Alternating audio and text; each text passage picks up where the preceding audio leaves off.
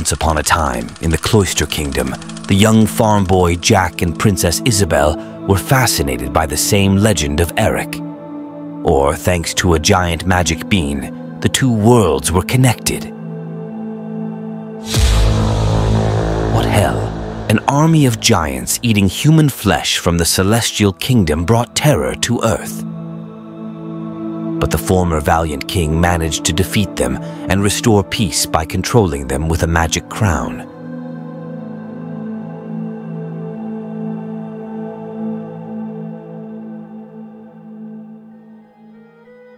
Ten years later, Jack goes to town to sell his horse to support his uncle's farm.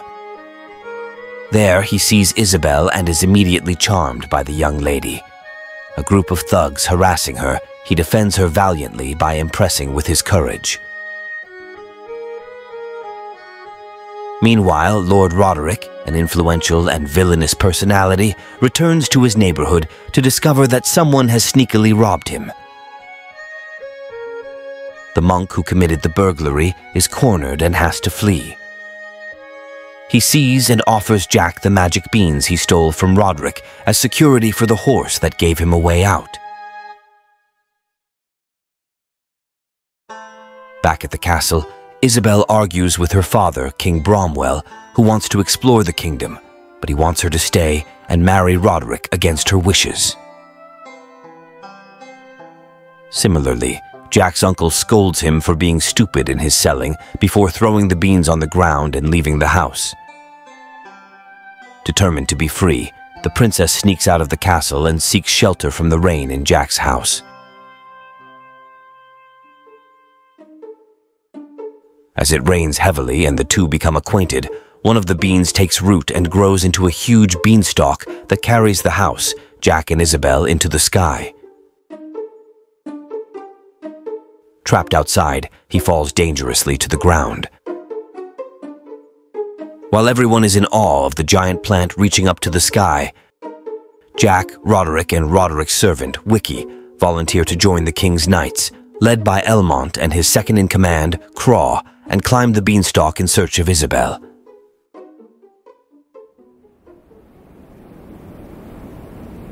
The ascent is perilous, and at night, the rain and fatigue wear down the body and the vigilance.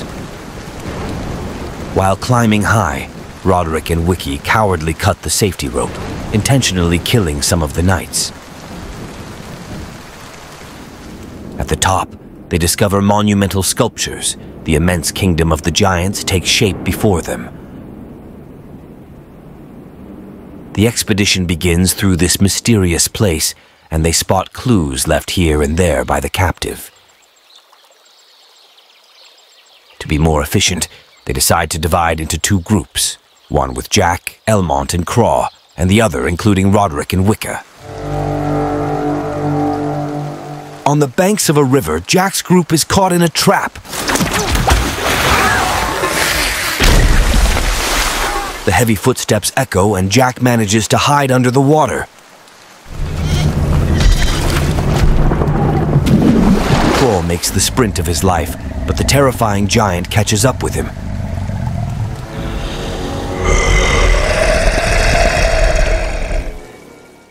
Despite their courage, they are taken prisoner except Jack.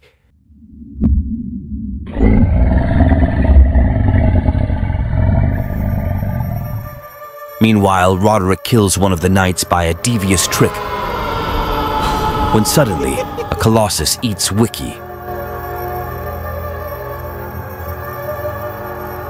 Before he can do the same with Roderick, he puts on the magic crown.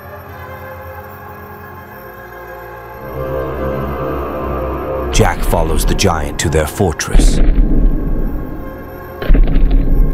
where the two-headed leader, Fallon, has killed Craw.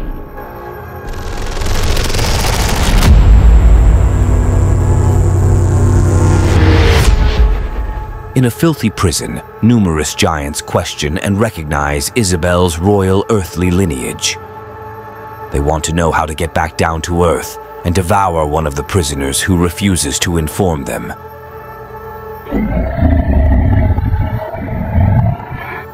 There he finds Isabel and Elmont imprisoned with rabid Colossus. As the behemoths prepare to kill their remaining prisoners, Roderick enters and enslaves the giants to the ground with the crown.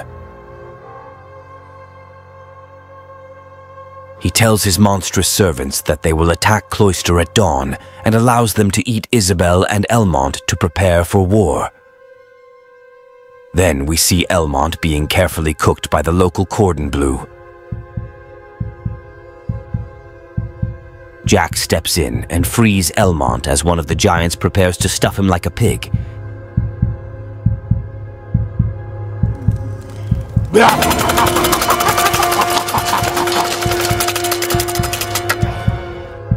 He confronts him and succeeds in killing him by courageously spearing him, saving Isabel from this disastrous fate.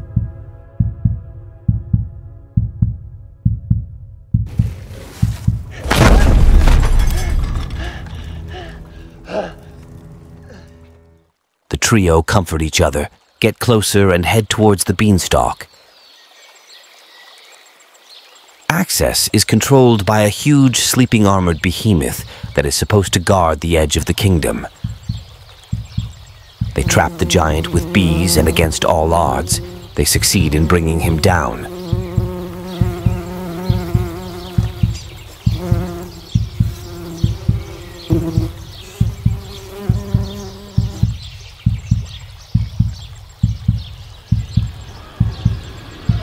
He crashes with all his weight in front of the stunned waiting humans.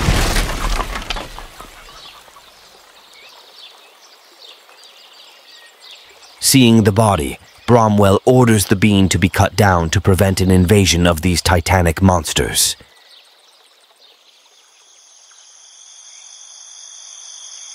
Jack and Isabel go down at night, while Elmont stays to confront Roderick. The army led by Roderick arrives at the borders of the kingdom, and the attack is launched against the traitor who wants to invade his people.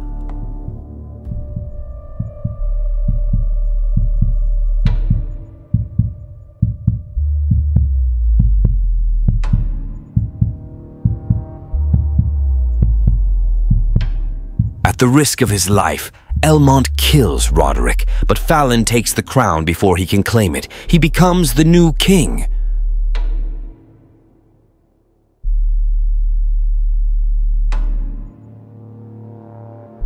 The beanstalk is cut down like a tree by humans and falls from the heavens to the earth with a thunderous crash.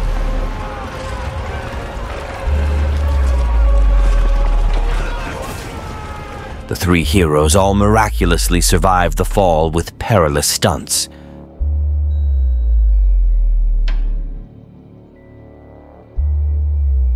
Then the king will duly congratulate Jack, and life prepares to resume its course. At the edge of the kingdom of heaven, the two-headed giant luckily finds the bag of lost magic seeds. They are immediately put in the water, and we see a number of magic beans spring up, which are stormed and bent by the army, impatient to attack.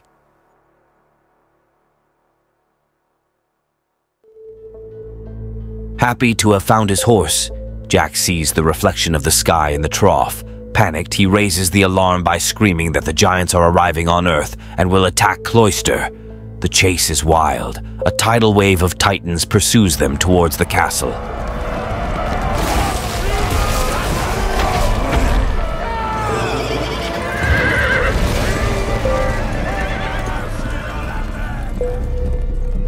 Elmont had the moat filled with oil to set it on fire.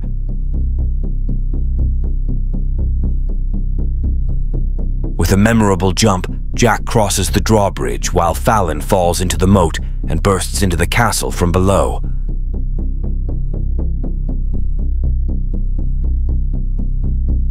The siege continues with fiery projectiles tirelessly pounding the castle. At the same time, Fallon searches everywhere and ends up capturing Jack and Isabel.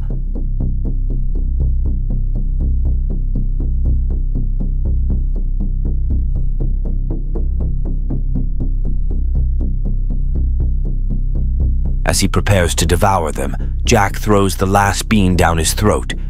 causing a beanstalk to tear his body apart.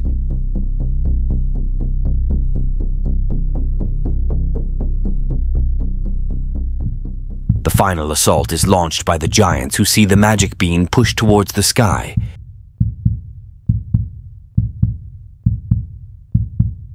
Defeat seems inevitable when suddenly the attackers dismount.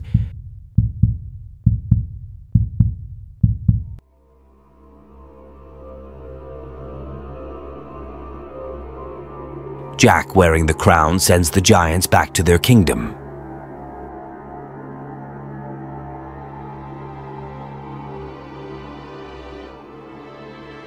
Jack and Isabel get married and tell the story of the giants to their children.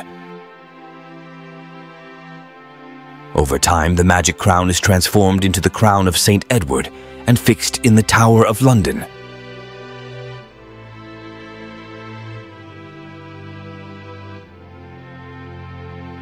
Thank you for enjoying this exciting film with us.